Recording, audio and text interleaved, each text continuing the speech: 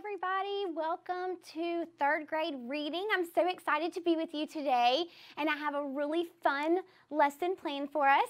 We are going to be rocking and rolling today with reading and math when we get there. So we are going to really focus on rocking and reading today. So let's get started. Okay, here we are. Oh my goodness. Oh my goodness. Okay. Whew. I just dropped my wand. I need that later. Okay, but actually, that's perfect because it leads me into just what we're doing today, okay? Today, we are going to be looking at a new standard, and we are going to be focusing on something different than we've been looking at previously.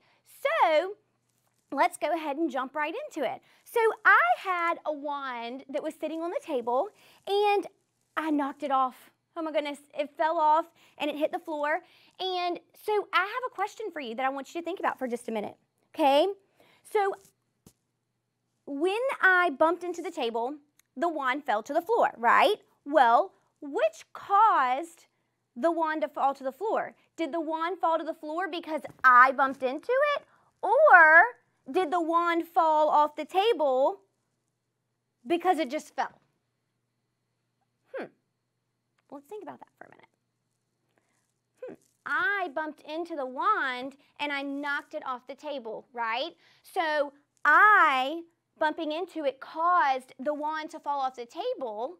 So therefore, the effect is the wand fell. Why did it fall? Because I bumped into it. Okay? And so today we're going to be looking at a lot of cause and effect relationships, just like the one that I modeled for you, and we are going to determine what is the cause and what is the effect, okay? So this is our standard that we're going to be looking at for really the next several weeks, but it's a big standard. It's got a lot in it. And so I've underlined for you the parts that we're going to focus on this week, okay? It says by the end of this week, and we're probably going to do a little bit more next week because cause and effect can be kind of hard for us in third grade. We should be able to describe the relationship between a series of historical events, scientific ideas, or steps in a technical procedure using language that pertains to time, sequence, and cause and effect. So notice I said today, since this is our first time doing this, we're not going to just jump into a piece of text and say, hey, let's start trying to look for all these cause and effect relationships. This is a hard concept. You have seen it before one time this school year previously, but again, it's hard. So I want to start from the beginning. And so we're going to start with just being able to describe a cause and effect relationship today and using that language, those terms, cause and effect, to describe these scenarios. So that's what we're going to focus on today. All right, so let's jump right in to what we're going to be doing. All right, so the first thing I want to do is review, well, what does cause mean and what does effect mean? Okay, now we've obviously heard those terms before, but we still need to come in now and say, okay, what do those mean in terms of describing a relationship? So let's look at that. So I created a chart for us that we'll be using over the next few sessions to help us remember the difference between the cause and the effect. So here, the cause is the why. It's the reason that something happens. Okay, when we say because, we are explaining why something happened. We say because of this, right? Well, in because, there's part of the word is the cause, and it's the why. Okay, so see if you can use that to help you. The effect is the thing that happens. It's the what. What is it that happened? Okay, so you got to remember the why is your cause and the what is your effect. So let's practice that. Let's look at some really simple examples. All right, so on here I missed the bus. Well, we missed the bus, and then we have, and I was late for school. Well, let's think about which one would be cause and which one would be effect. Well, what is the thing that happened? I always like to find the effect first. It helps me, okay? So the effect is that I was late to school. I was late to school. Why was I late for school? I was late for school because I missed the bus. So the cause, I missed the bus, and the effect is, and I was late to school, okay? Let's look at another one. Here we have a boy who blew a big bubble, and then it splattered on his face. Well, What's the thing that happened here? And what is the reason, the why it happened? Well, if we look at it, the big effect, the thing that happened, is that this bubble splatters on his face, right? Well, why did that happen? Because the boy blew a big bubble, okay? And the last one I have is the sun and the rain can make a rainbow. Well, what's the effect? What's the thing that happened? The thing that happened is a rainbow was made, right? Well, why was the rainbow made? What was the cause of that? It was because of the sun and the rain coming together, okay?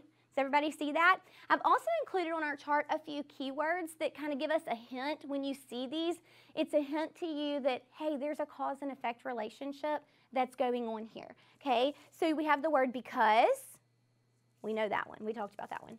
So, if, then, since, due to, or as a result, okay? Because an effect is the result of a cause, of something happening, okay? Of a reason why it's happening. So, let's move over here, and the first thing that we're going to do today is we're going to start simple. We're going to start with pictures, okay?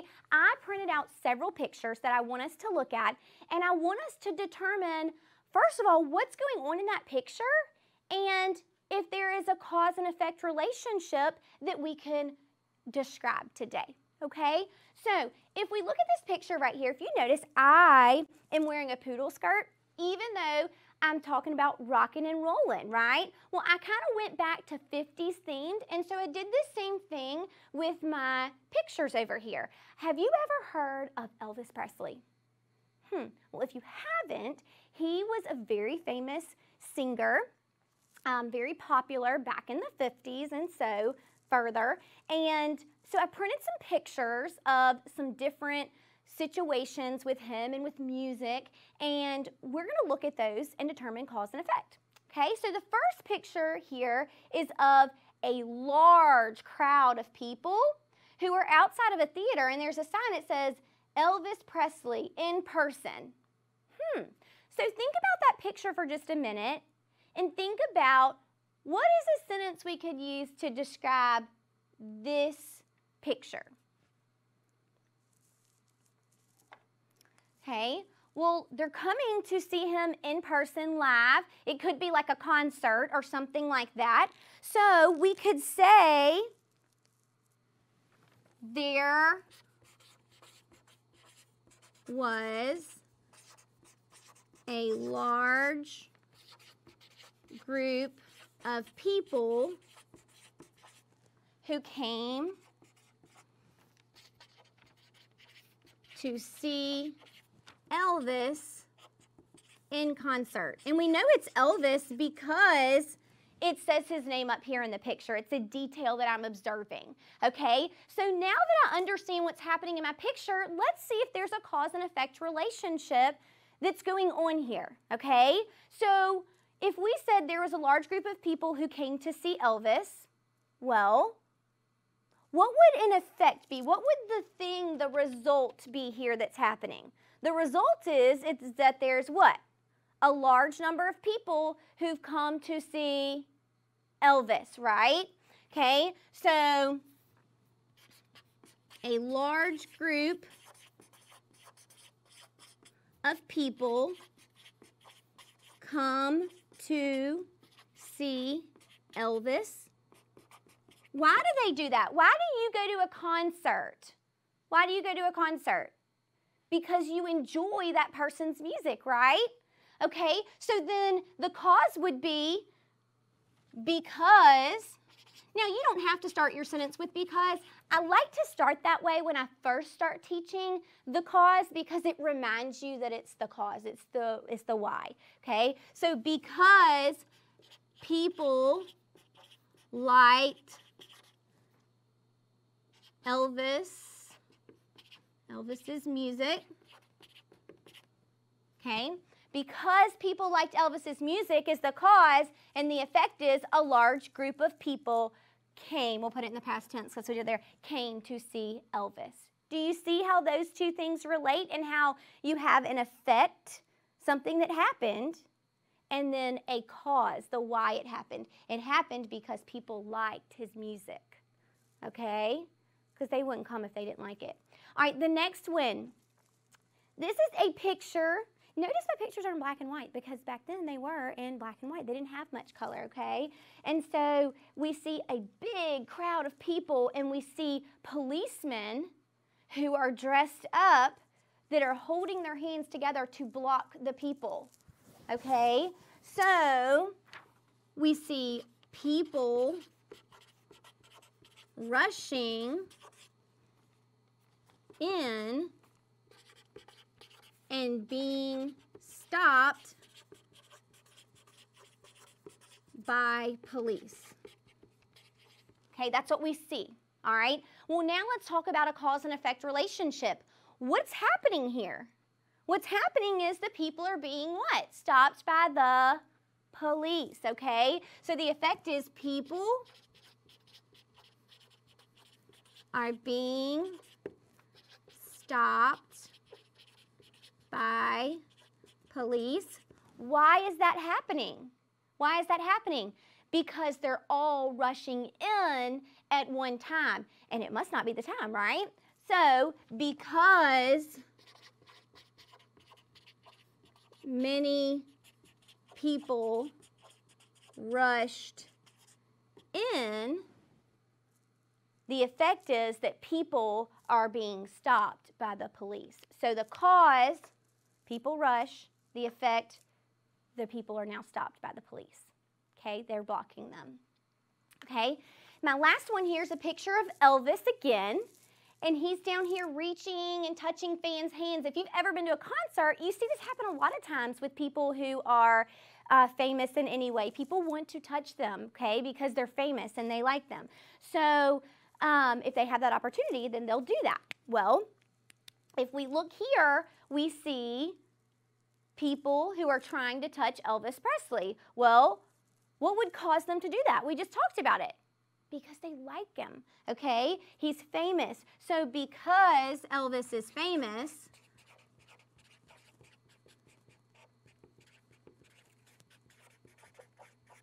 and they like him, the effect is that they reach to touch him. Okay? All right, so that's kind of a little intro of what we're going to be doing. All right, now I did bring a story to read to you guys today, and I'm really excited about it because it's, first of all, a story that I found in my research of trying to find something that was music related, and I found a really awesome book, okay? It's one that I've really found that I like, and I plan to share it now from now on with all of my classes because it's such a cute book, and it's so good for introducing cause and effect. Okay, so I'm going to read you this book, and then as we're reading, I want you to really, really think about this. I want you to think about cause and effect, okay? What cause and effect relationships do you see in this text? And when we finish, we will sort out some more cause and effect relationships from our book, okay? So the title of this book is Because.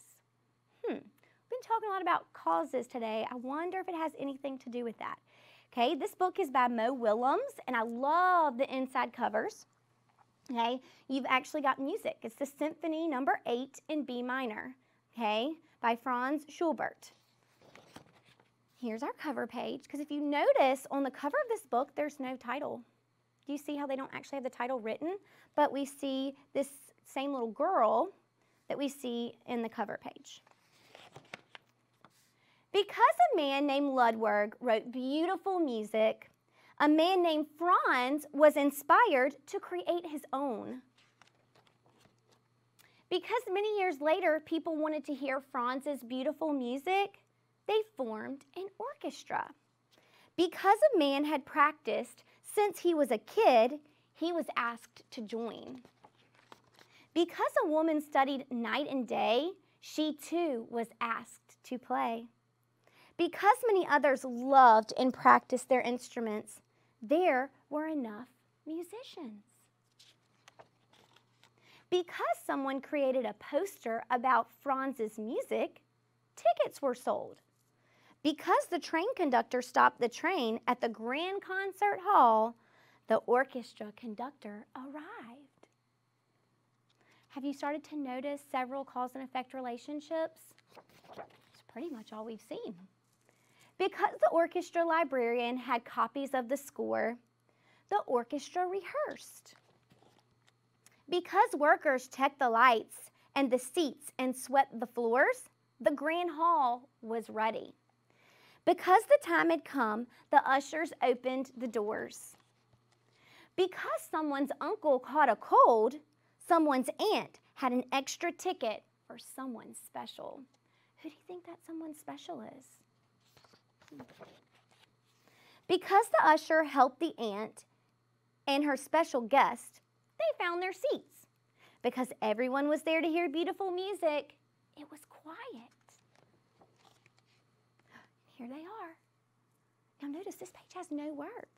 But what do we see here? We see the orchestra. Ooh, what do you think this picture represents? Because again, there's no words. What do you think is happening here?